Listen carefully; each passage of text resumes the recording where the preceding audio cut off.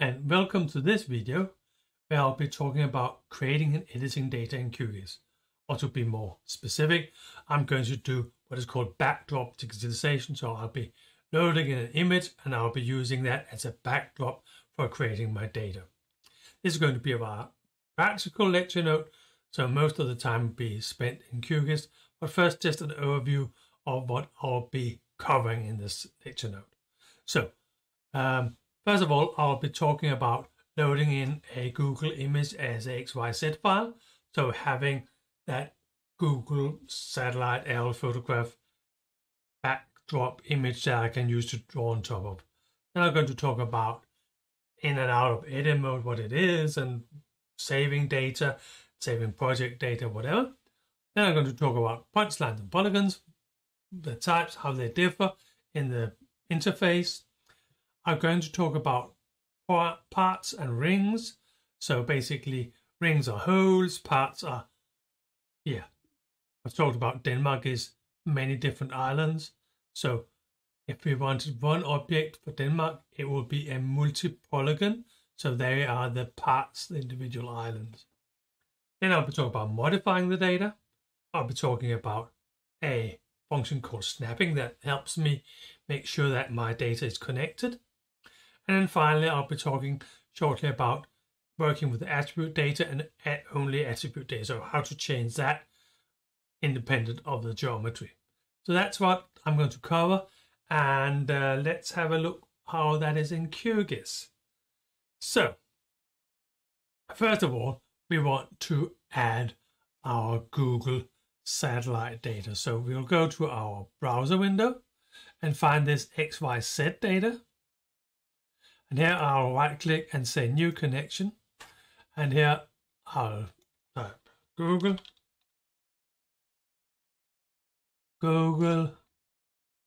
image. And then here in this URL, so Universal Resource Locator, I'll paste in a HTTP connection that specifies a string with some strings X and Y and Z. That's why the name is there. But basically that is how we access a Google image in QGIS. I will leave this string in the description, but you can also Google it and find lots of all of this type of XYZ data. So let's drag that in, and we have the world, and I'll zoom in on Denmark. So and our university, which I just lost track of there. And so this is our university. And I'm going to create Danish data. So I want to change this coordinate reference system of my project to the Danish coordinate reference system that we typically use. In order to do that, I'll go down to this little globe, click on it, and choose this QGIS. This one, UTM 32. If it's not here, it's going to be a little of a hassle to find it. But if you type in 25,832, it will also appear down here. So this was this ESPG code of it. I'll just choose that. Shows me where it is, and I'll say OK. So now I've got that, and you saw the image just turned a wee bit, so that this is north, so that's north, south, east, west, as we know it. Then I have some data I want to populate, or some layers I want to populate. So in an earlier video, I talked about taking the schema of your project and creating the structure in a geodatabase, or in this case, a geopackage.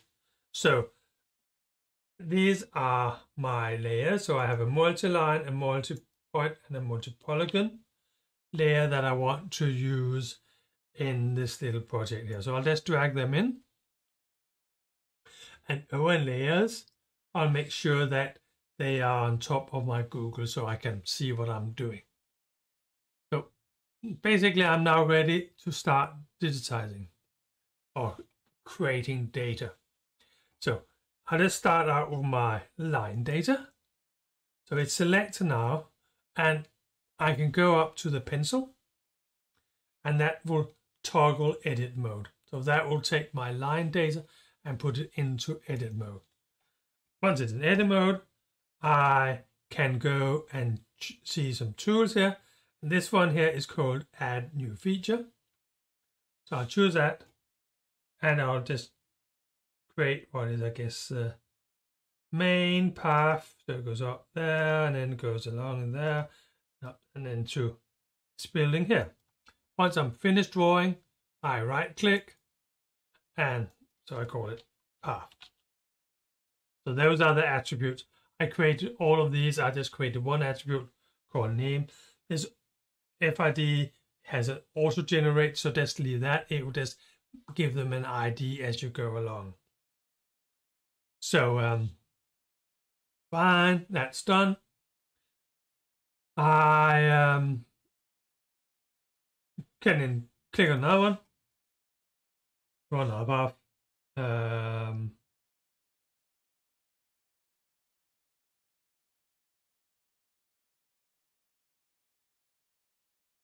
Right click. So that's not much fun in doing that, really. I can bring my points into edit mode, and I can bring my polygons into edit mode.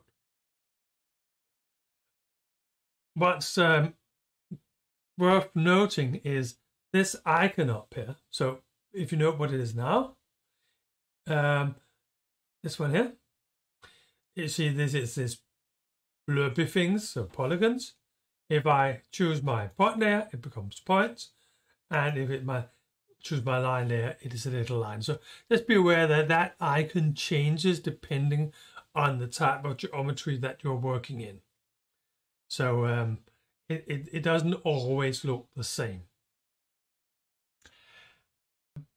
I have in this layer now, I've created some data into my line data here.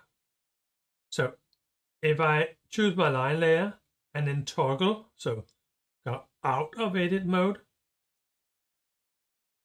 Oh, that was not my line layer, that was my point.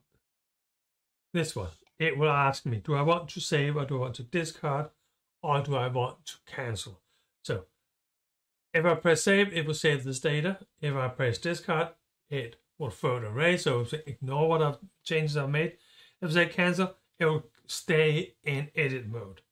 I do that because I want to talk about this little save icon and this little save icon. So this little save icon saves the data that I've been creating. So I press this one, and if I now toggle my edit layer here, it won't ask me to save because there's no new data in it. It's important to understand that this save is not the same as this save. So if I go and have edit mode and create a new path, let's say that,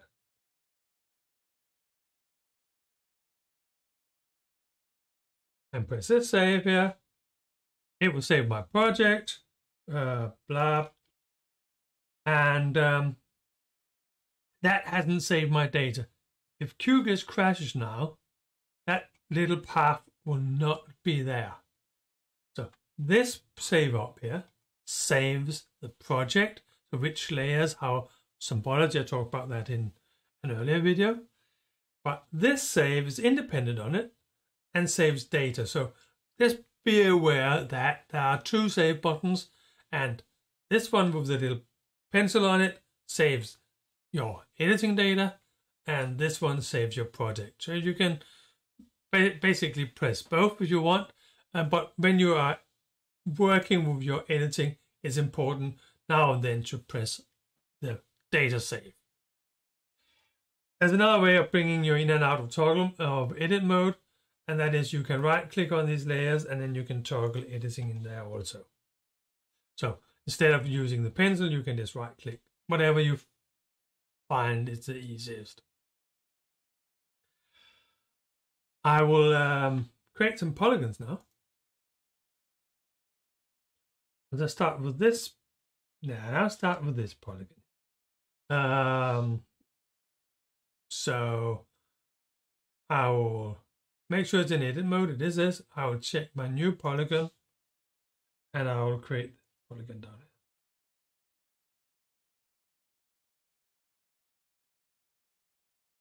here. And right click to finish. And this building is, I think it's 08. So that was a polygon, simple polygon. Some buildings are more complex. This building up here is more complex. We could do it in two ways. We could either create one polygon that matches all of it, or we could create a polygon consisting of 1 to 3 parts. I'll do the latter to show the use of the part tool.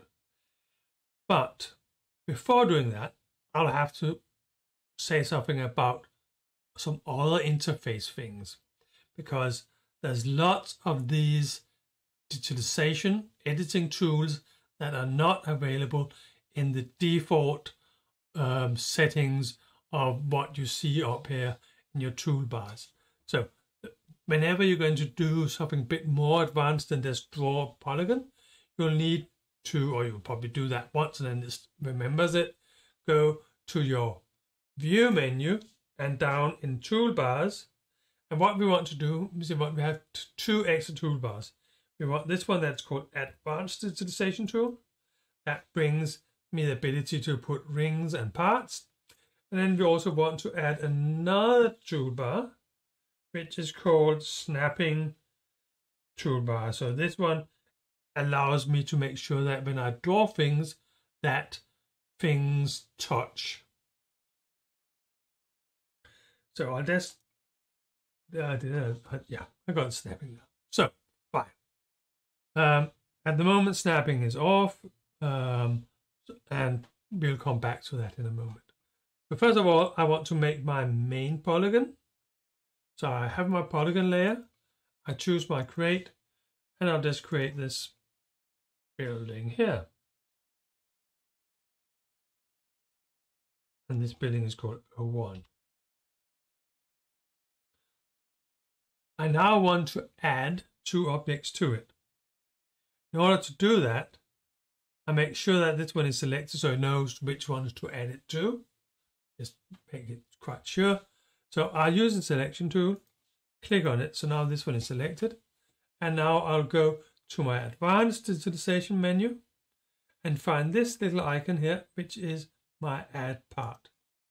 And basically I'll just add this part here.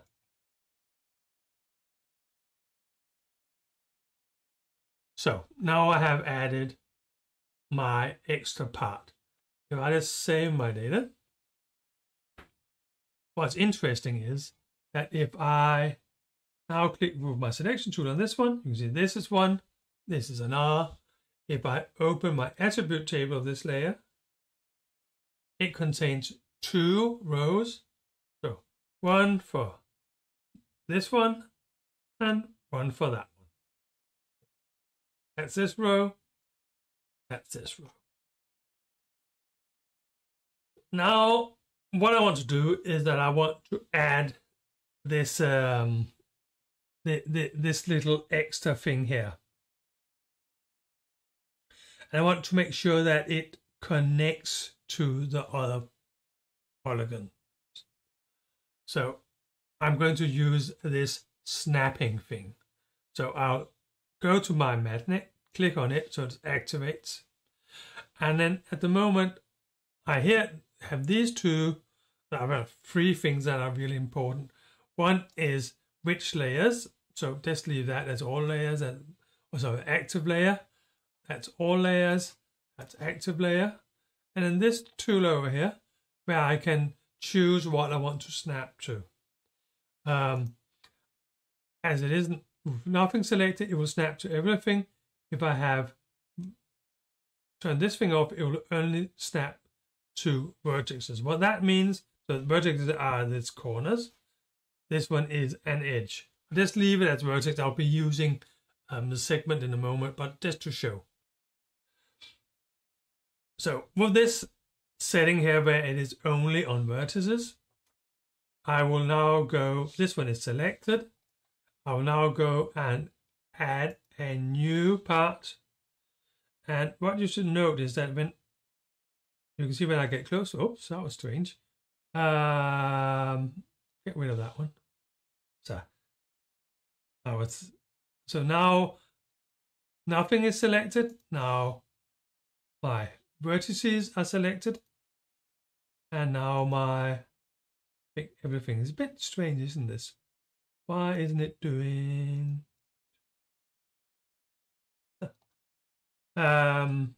Maybe I went out of my editing tool. So now it's in both tools. That was what happened. So I got confused there. So now it snaps to everything. Turn off my segments and leave my vertices on. And now create a new one. You'll see it will snap only to the end here. You see when I get close to a vertex, I get this little red dot that says, okay, if I click where my crosshair is, really the point will be added where the little red square is. This one specifies how close I have to be. So if I want in something ridiculously large, I can be as close as this, and then the point will be added. Of course, that means that you might get something wrong. So it's a question of finding something that is suitable for your purposes. Now I wanted to add it back to the segment. So if I now create a one here, you can see it now will snap to the segment. Good. So I'll create my object.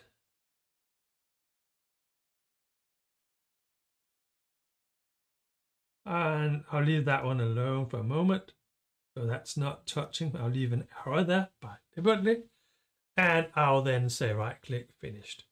So now, never mind how close, I zoom in, these are exactly on that line. So that's a snapping tool.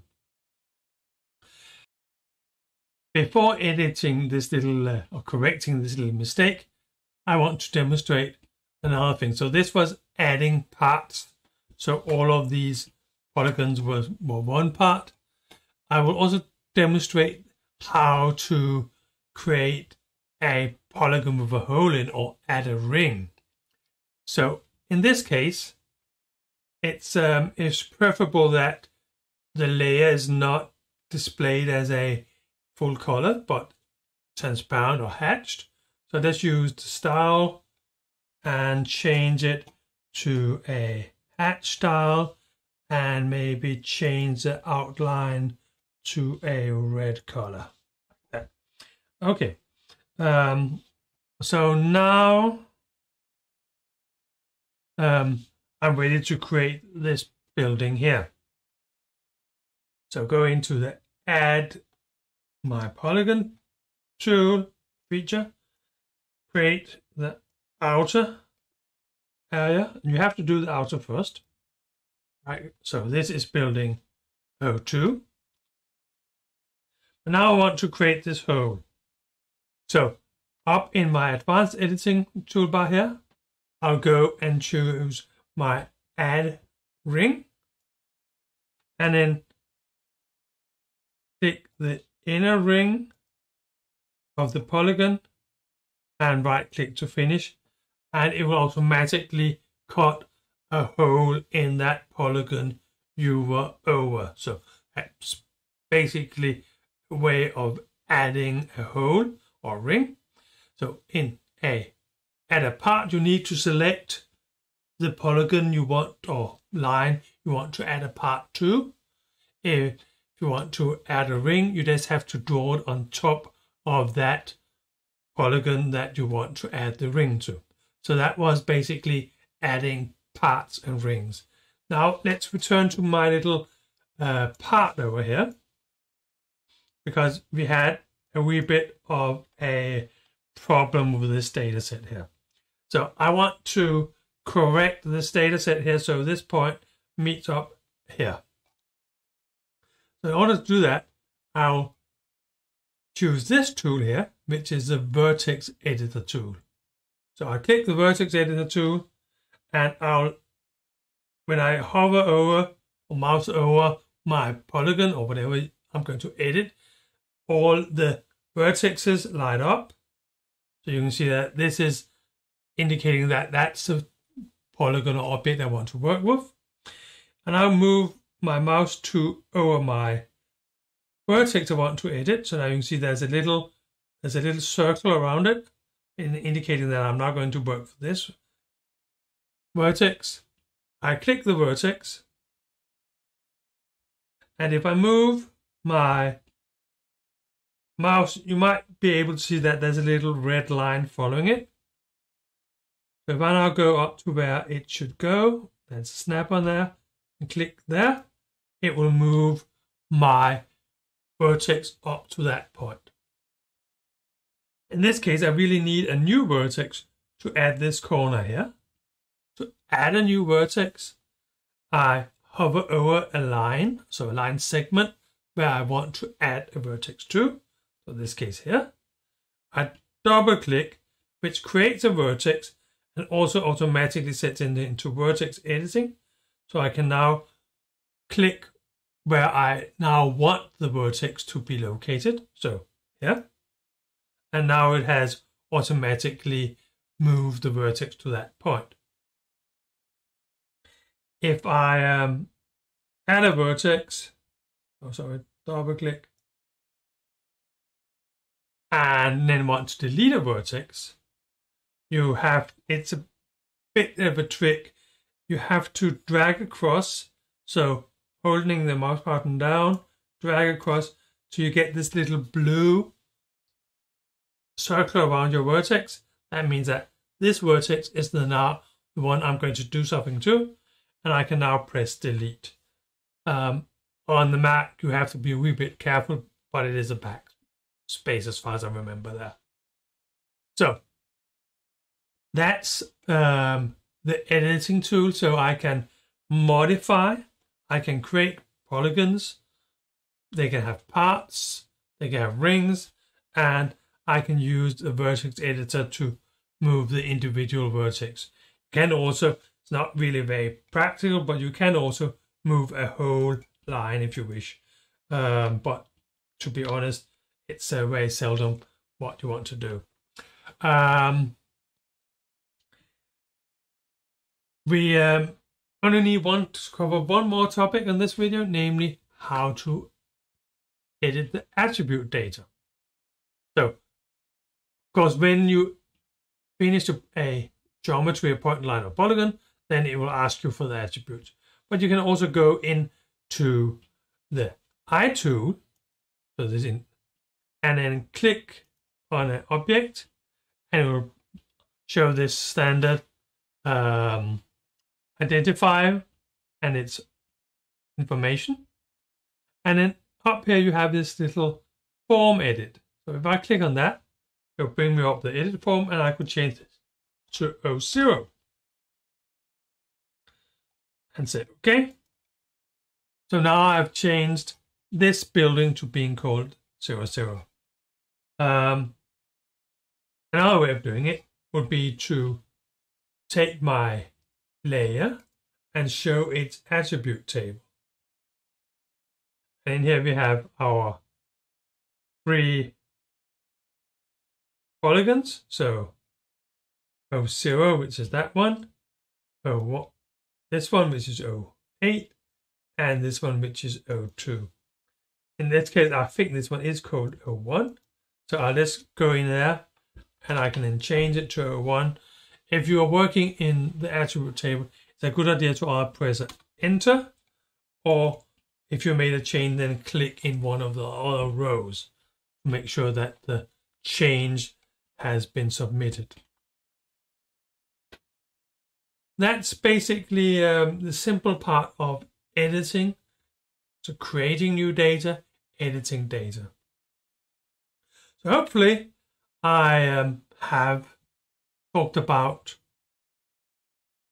adding Google image, say XYZ data. I've been in and out of edit mode, talked about toggling edit mode. I've shown the difference on the icons depending on whether you are working with a polygon tool or a line tool. This icon has changes. I've talked about parts and rings. So parts are not necessarily connected elements, while a ring is something that is inside. So parts are used to, for instance, Denmark, all of the islands in Denmark, while rings are used to making lakes. You can of course make a part inside a ring. So if you can have an object with a lake and then an island in that, then you can put a part inside a ring. We talked about modifying, so going into the vertex editor and moving the vertexes. We talked about snapping, so making sure that if you move or add a vertex, it snaps to a location on an existing object, so on a line, so a segment, or on another vertex. And finally, I talked about editing the attributes alone, so using the form, which is in the identifier tool, to bring up a form-based editing, or right-clicking on the layer and bringing up the attribute table. So basically, that's all there is to creating and modifying data in QGIS. Hope you liked the video. Hope to see you in another one. Bye.